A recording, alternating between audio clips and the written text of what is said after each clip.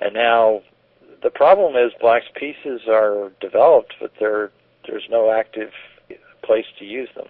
You know, there's no way to increase their activity rapidly. So black's kind of at a loss as to what to do here, so black just plays g6, which is for the most part a defensive type move.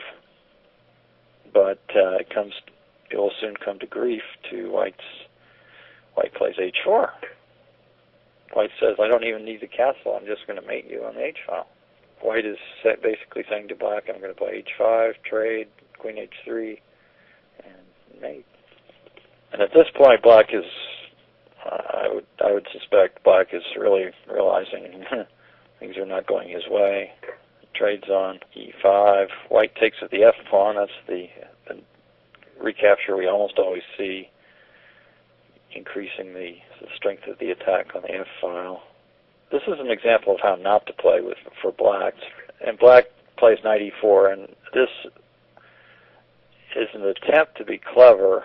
If white takes on e4, then the material equality is reestablished. If white plays knight takes e4, black trades everything and then plays bishop takes h4, and has some chances for survival there. White simply plays g5, and g5 introduces a monster grip on the position on the king side. Black is really without moves here, without space, without mobility, without moves. What a beautiful game by white. You know, it's one of those things, you can't really say that black has made horrific blunders, but he's utterly lost here. So black trades. He's afraid of losing a pawn. That's very reasonable fear. And now black plays a5. He's trying to hunt down one of white's monster minor pieces, but it's too little, too slow, too late.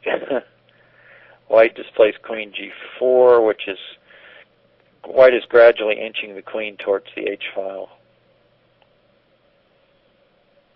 Black plays queen d7, and of course the queen is observing the pawn on e6, so that if the f-pawn were to move, of course it's almost impossible to move it anyway, but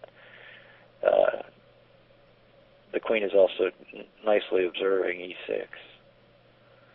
And now here comes h5, and I should have pointed out the queen also guards the pawn on g5, so allowing h5 to be played. This is what we could truly call a nightmare position for black.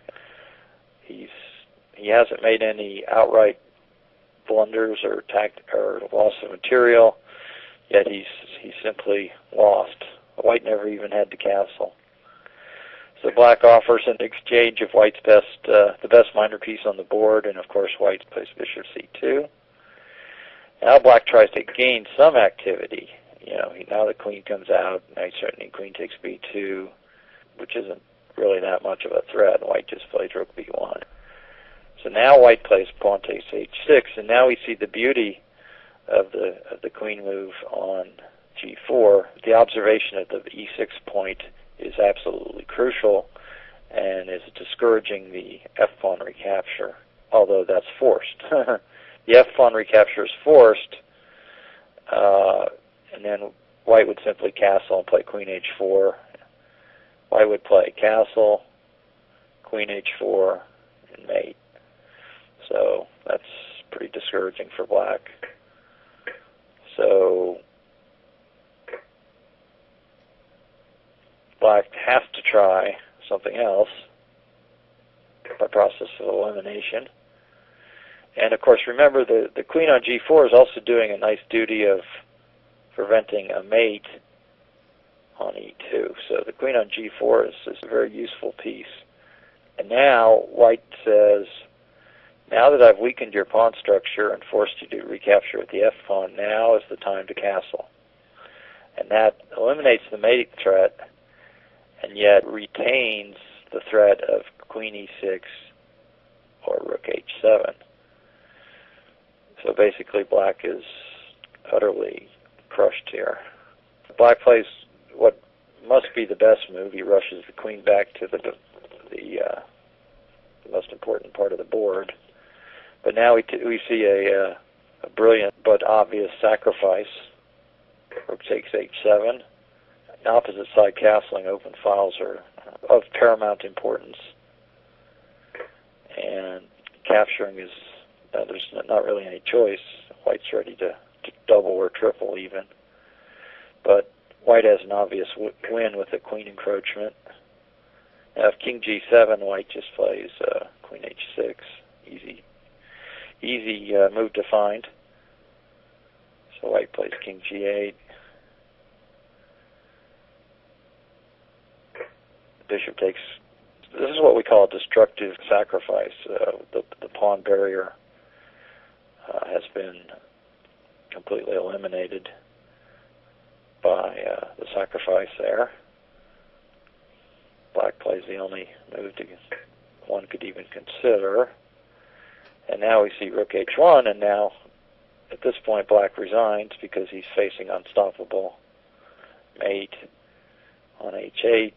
If the king comes up, he still gets mated in the same fashion. There's probably other ways to do it too, but that's one way to do it. So after rook h1, Black tips his king over. So this very one-sided game, White didn't even have to, really have any serious worries whatsoever. He made obvious developing moves, and with the Stonewall attack, the Stonewall pawn formation, he achieved an easy victory with the kingside attack. So this is the Stonewall attack, part 1.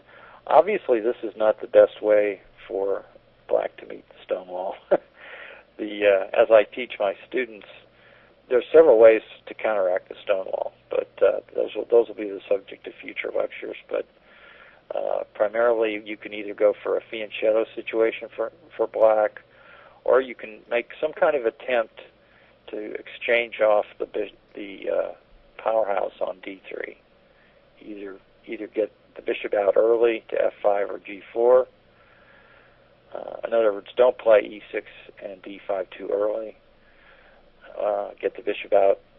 The black bishop. I'm talking from Black's point of view. The Black could activate the bishop by bringing it out to f5 or g4, thus having some chance of trading off the powerhouse on d3, or maybe even b6 and then bishop a6 to trade off the powerhouse on d3. But obviously, a fiasco like we're looking at right here is not what Black wants in any way, shape, or form, and must be avoided. So there's a couple ways to do better than this, but it's kind of remarkable that Black's not making any horrendous blunders. He's just playing normal developing moves, and then suddenly he's utterly lost. And that's what can happen in the Stonewall. Thank you very much, and that concludes our lecture today, and I appreciate your listening and look forward to see you next week. Thank you very much.